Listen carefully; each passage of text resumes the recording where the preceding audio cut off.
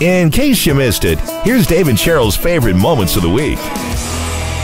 Well, when you talk about the day and age we live in now, and these days, you talk about AI being a concern for people. Privacy, obviously, a big concern. Mm-hmm. Well, what about your cell phone? The cell phone knows a lot about you. Yeah, your smartphones really are smart. Like it knows every place you've ever been.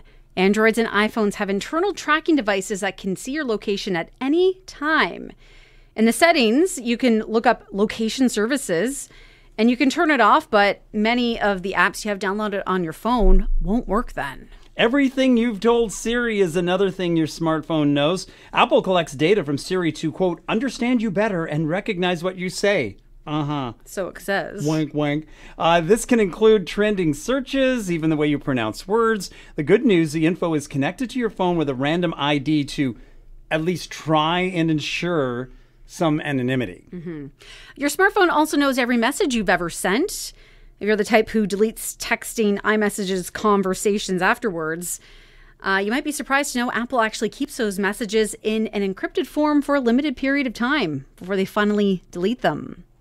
No one really seems to know, though, how long they're actually kept for. Also, other things your smartphone knows. All the info you've ever given Google. Androids are powered by Google Apps, so as soon as you sign into your Android with your Google login, your phone is linked to all your other Google accounts. That means your phone has access to everything Google does, including the length and type of your phone calls, your device, where you are, and more. And finally, your smartphone knows just how fast you drive. Because your iPhone not only tracks your location, it also records the time you arrive and leave. So it can do the math to figure out how long it'll take you to get places, and then sends you notifications when it notices a trend. So it'll take you X minutes to get to, whatever frequently visited location. I mean, we've always joked about them listening, right? And then you get ads or whatever sometimes, or, targeted things. Yep. We were talking about, the gutters around my mother-in-law's place, and they don't have gutter guards. And I'm like, well, probably get up there. I'm getting ads now for gutter guards and also gutters in general. So, that's not something I've searched out, and especially not recently. Boom, that starts to pop up. Although I was thinking the other day about how it knows every place you've ever been. I feel like the security people at Android and Apple are looking at it and going, man, this person goes to the same 3 places all the time. Are they still on their couch? Are they still at their house? Couch, bed, house. Yum, science. It's not rocket science. Check it out. I blinded us with science. Well, if you've ever wondered about the importance of reading for your kids, children who start reading for pleasure early in life tend to end up with better school marks and better mental health outcomes as teenagers. So this new study found a strong link between reading about 12 hours a week, seems like a lot, doesn't it? 12 hours a week when you're a kid? And improved performance on cognitive tests later in adolescence. One of the researchers said reading isn't just a pleasurable experience, it's widely accepted that it inspires thinking and creativity, increases empathy, and can help reduce stress. I'm just thinking, if you're in school, though, you're probably reading for maybe at least an hour a day. I mean, it's like cumulative, right? Mm-hmm. Maybe you're not reading a novel for 2 hours every day, but maybe you're reading a novel for 30 minutes. Plus, you're reading your science textbook, English stuff. Yeah, it all adds up to multiple hours a day, I guess. Hey, if you're looking to avoid jet lag on your next flight, forget the sleeping pills and an eye mask. Maybe you should be trying chocolate. Researchers created some simulations of a long-haul plane ride as an airline is preparing to debut a direct-to-Sydney from New York route in 2025. It would be a treacherous 20-hour long flight. So the study, they found that those who ate chocolate experienced better sleep quality in flight, less severe jet lag, and better cognitive performance in the 2 days after the flight. And I would even say they're happier, too. Do you ever wonder about your expired food, if it's really expired? I know we're talking about in Canada the best before dates and that kind of thing they're talking about doing from a government level. Well, a PhD student has invented a sensor that determines if something has actually gone bad. Is it his nose? The food sensor reports a food's pH levels. pH levels are higher when food has spoiled. So the invention has already been tested on fruit, fish, and milk. By the way, the average person tosses about $3,000 worth of food every year. Well, and if you can get some sensor that hooks up to your smartphone, right, to read it. Wow, you talk about things adding up. Could save you a lot of money in the long run. Food in the garbage. And finally, a Florida man who recently broke the world record for the most amount of time spent living underwater claims that he actually shrunk during that time. Astronauts grow about an inch to an inch and a half. I shrunk about a half an inch because astronauts are in tension, so they're basically being flung apart, and I'm being compressed together. Here I am, the tall guy, right? And I'm constantly scraping my head on the escape hatch on top. And I was like, hey, I'm not hitting the escape hatch anymore. When I get to the surface, I am 72 and a little bit inches. Have you noticed there's been a lot more earwigs around this year? I found a bunch in my house recently in the last couple of days or so. But I was reading something that said that the reason they're kind of thriving is because they love the warm and humid weather. And since we've been getting so much rain, it's like perfect conditions for them to just breed and take off. I've noticed them outside too. Like, don't leave anything laying around. I mean, the cover off the barbecue, I had it down on the ground for a couple of days, just on the side of the house, and lifted it up, and it was like, gah! There was like a little colony that oh no, there's lights, scatter. Now, I did send you a video the other day for like a homemade sort of like earwig trap. What was it? Was it soy sauce I think or it was something? Soy sauce and oil. So like a little cooking oil and some soy sauce. And she just put it in, it was like the lid of a container and just stuck it in the garden. And the next day she went out and there was like, it was just filled. And it had only been one day that she'd done this. And she made it level with the ground. So she kind of put a little divot in her garden, put that in there. And if you're worried about them getting to your garden and getting into things, it might be a way to combat that. I saw another one where somebody was using like an old toilet paper roll and they wet it. And so they twisted one of the ends shut. And I don't know if they put something in there or if it's just the fact that it's wet. And they maybe because it's wet, because they do like that moist, and if you put that out in the sun and it's wet, maybe they're attracted to it. And then they can't get out from there. But I mean, not that I'm wanting to go out there and start killing wildlife, but when you're in my house, you need to be outside. Or they're in your garden, right? You know, you've got these raised flower beds to try to keep the bunnies out. Now you got earwigs in there instead. Well, and if it's not earwigs, now I'm seeing the flying ants are out. Delightful. Those Japanese beetles. I've seen lots of people with traps out again. Yeah, I picked one of those up. And then there was a yellow jacket yesterday on the walk, kind of buzzing around. And I took my ball cap and I flipped him and he went flying away because he was like buzzing around my face all of a sudden. Went for a walk with the dog. And I'm just like, but earwigs. Been seeing them everywhere. We had a stat yesterday saying that on average we throw away like up to $3,000 of food every year. And you think, oh, well, how's that possible? Well, you think about all the things you buy, even takeout that maybe you don't finish, throw that out. Meals that you put in the fridge. I fully intend to eat this, and then it develops, a nice little fur over it. You know, the person I was when I bought all that lettuce at the grocery store, it's not the person at 10 o'clock at night when I want just like, a bag of chips and a cookie. And I mean, and even things like that, if you leave cookies for too long, they can get stale. So someone put together some great tips that people were sharing online for, maybe stretching your food budget a bit. Yeah, specifically your produce. So when it comes to carrots, you can actually revive old bendy carrots. You know when that happens and they're like a limp noodle? Actually, what you should do is put them in cold water and that will rehydrate them. And in just 5 minutes, you're ready to go. Sweet potato skins is another tip they were talking about. So after cooking, they say peel and season the skins before frying them in a pan, then top them with dressing, maybe fresh herbs for a great snack. Now, personally, I eat the skins most often. Yeah, I usually wash the sweet potato and then, dice it up and roast it in the oven with the skins on. I think it's great. But this is another way of something normally you might peel it. This is a way to kind of use those, and they're really nutritious for you, too.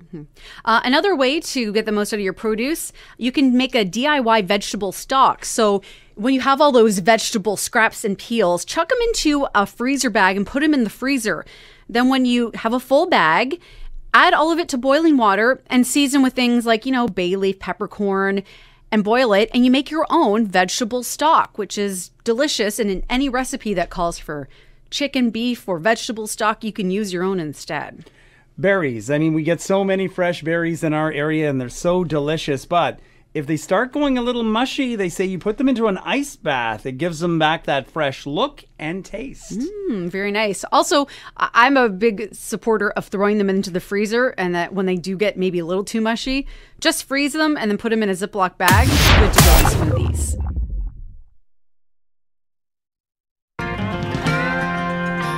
Something bound to fall apart. I'm gonna stop right here for a sec, Danny. I'm sorry. These girls are worried about their selfie and not listening to the songs. We're here to hear some country music tonight. I'm singing some country damn music. Shall we start again? So that's Miranda Lambert at a show this past weekend in Las Vegas where she's playing. And now, first of all, you think about Las Vegas. Those venues are not the biggest. You're not talking about a stadium here. You're not talking about a massive size concert venue per se. So it's a little bit more intimate. And she was in the midst of singing Tin Man. And these women that were near the front got up, stood up, and started taking photographs, like selfies. But there was flashes going on. And they were pretty bright, too. And it wasn't just one. And that's why Miranda decided to stop the show and then scold these women. So now, both sides of the story have come out, more details. So you were telling me that some of the women that were in the photo said they felt, kind of ashamed and scolded for just taking a photo. And that they were, felt attacked, that all they were doing is trying to have fun at the show. And now Miranda her name has been trending on Twitter the last day or so. But then some other people that were at the show had shared videos and photos that they took of the whole incident, saying, and when we looked at the women were in the front row, literally stood up so other people couldn't see Miranda performing, and then were having their photo taken with a really bright flash. And it wasn't just like one quick photo. It was like 4 or 5. And it was a bright flash right in front of Miranda. She's trying to perform a song acoustically, just her and acoustic guitar. I don't blame her for getting distracted. I mean, it's one thing if someone gets up and does that. The fact that it went on and on and on, that she was just like, okay, now, guys, what are you doing? You're blocking other people's view to start with. But at the same time, then people are saying, well, they paid money, they paid for their tickets. What do you think? 519-351-6300. Where do you weigh in on this one? I think there's a time and a place. Maybe if you wanted to grab a quick selfie, the song Tin Man wouldn't be the appropriate one to do it. Yeah, maybe do Gunpowder and Lead instead. Or just about any of her other up-tempo songs, right? Someone online put a great perspective. They're a big Taylor Swift fan. They said, to put it in perspective, imagine if Taylor played a super up-close and personal show, and right as she launched into one of her, slower songs, some people in the VIP seats in front of you asked you to take photos of them with their backs to Taylor. She said, it's not something that would be very cool to do, although other artists have encouraged it, and they get down there and they take photos with people. But again, pick your moment. Well, this is a moment where it was literally just like Miranda on a stool with a guitar with a spotlight. There wasn't the big production value during this part of the show. She's not going out trying to encourage crowd engagement. It was a very sort of quiet moment, breaking the show, giving the rest of her band a break. And then this happens. I mean, I can only imagine how I would have felt if I was sitting a couple rows back and now suddenly I can't see Miranda performing Tin Man, which is one of my favorite songs. And by the way, it wasn't just one person or two. It was about 5 or 6 people. So they're spread out across, and you've got these flashes going off. Yeah, take another picture. Was it a professional camera? Like, the flashes were really bright. I mean, I also look at this too, and I think, I bet you, given that the type of venue she was performing in one of the places in Vegas, Planet Hollywood, the theater there. I there. bet you on their ticket it says no flash photography. People still do it, but you're really not supposed to. Yeah, they say you can take photos, but you got to turn the flash off. Clearly that was not. And like you said, was it a professional camera? Tammy had texted us earlier saying, I think Miranda's concerts are a reflection of her personality, and I think the ladies were just out having a night of fun. Maybe that particular song was very personal to her, and it is. She has said one of her more personal songs that she has written. Pick your moments and pick your spots. Yes, you've paid for the tickets. That doesn't mean you can do whatever you want. The other thing recently has been people throwing things on stage. Yeah. Again, respect the artist. That doesn't allow you to do whatever you want just because you paid your way into the show. Do you use a ceiling fan? Do you have one at your house? Oh, yeah. I've got one in the bedroom, one in my living room. And then I also have other fans around the house. I have one of those, it's this old box fan that's metal. It moves so much air, man. And those are the ones you could talk into. And, sound like Darth Vader. I've dried my hair in front of it before. It's very powerful. Well, there's a tip that may save you a little bit of money. Apparently, there's no point in leaving a ceiling fan on unless someone's in the room. Well, here's why. So apparently, fans in general don't cool the air off. They're just cooling you off. So if you leave the room on, or if you leave them on when no one's in the room, you're just wasting electricity. So your body cools itself off through the evaporation of sweat. And when air moves across your skin, that happens faster. It also carries heat away from your body, so fans actually cool you down in 2 different ways. But they don't actually change the temperature of the air itself. So unless you're in the room with the fan blowing on you, it's not really doing that much. Now, they say the one exception is when you've got a window or door open and the fan is helping to move new air in. So maybe taking that box fan and putting it, in the window as we used to do. I've done that before. The motor gives off a little heat, though, so in some cases, it could actually raise the temperature in the room. Now, pets are another reason you might want to leave on the fan when you're not home, because obviously the air moving cools them down. Yeah, this time of year, every time I leave the house, I got to turn the box fan so it's facing Coda in his kennel there to help keep him cool. Another tip, too, don't forget to change the direction of your fans. In the summer, you want to make sure that your ceiling fan is spinning counterclockwise because it pushes the cooler air down. If it's running clockwise, it's pushing the air, or it's pulling the air up and can actually make the room feel warmer.